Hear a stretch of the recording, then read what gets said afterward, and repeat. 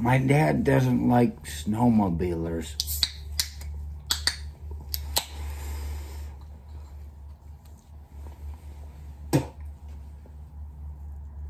And it goes back to when the property was split by the railroad in ancestral times.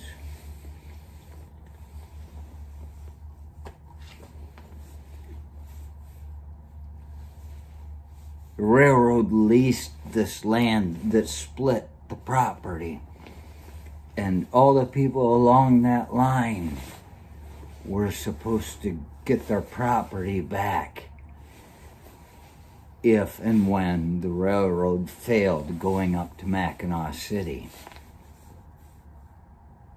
The lease was finished. It went back to the owners of the property. And when that happened,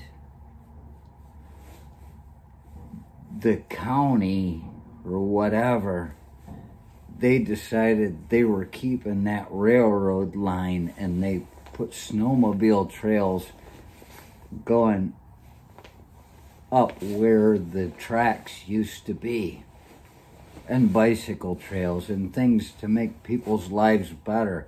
But you know what? It's the whole utilitarianism thing. I think that's it. Whose life is more important? The one of the individual or the whole group?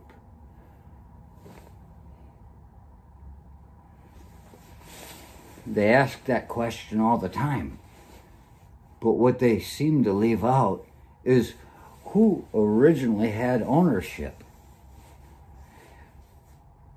All the people in the world being happy, day in and day out, will get bored with being happy.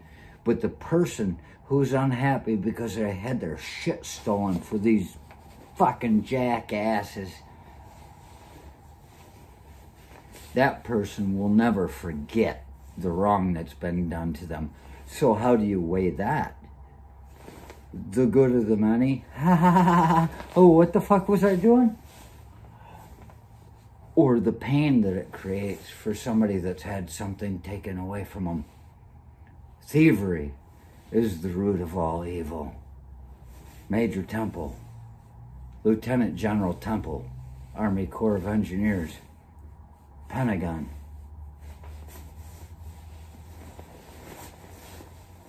He said that, and he's right.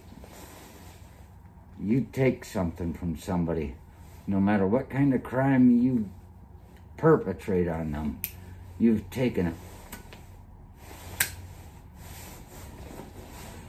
And thievery is right there. Whether it's your dignity, or it's your property, it's your safety, it's all taken away by thievery. So you've got a man standing there saying he hates the snowmobilers, and he laughs when there's no snow in winter because, oh, those fuckers aren't coming up here and invading our territory on a weekend. Same way in the summers when the golfers would come up. He always liked my stories of things with the golfers, you know. He just liked me screwing with them. It's not just snowmobilers, it's tourists he hates, so I have to forgive him for forgetting that when we had a beautiful summer like this is the best summer I've seen in years. I'll say last year. But,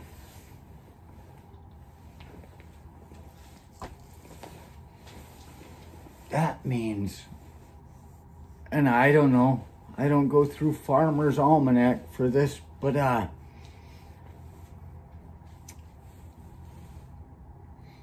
if you don't realize what I'm about to say, whether we forgot or don't know or don't believe as farmers,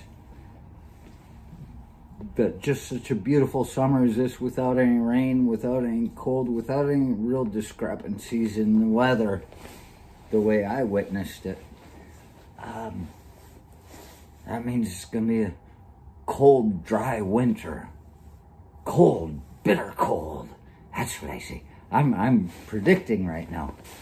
I'm as good as a weatherman. It's going to be a cold, bitter winter with very little wet snow. Very little snowfall.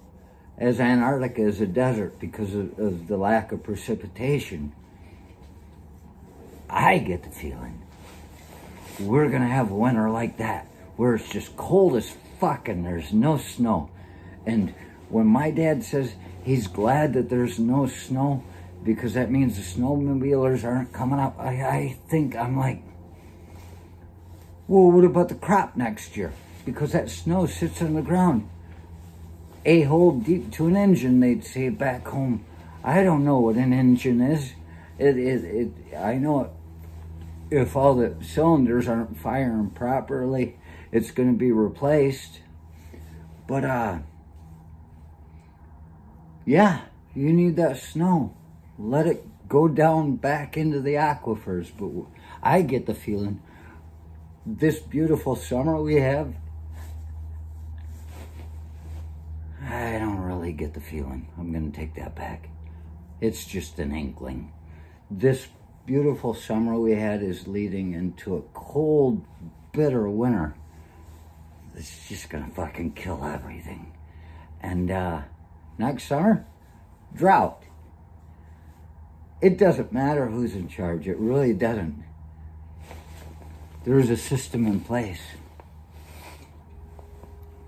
Whether we forgot, or don't know, or don't believe, your time is gonna come.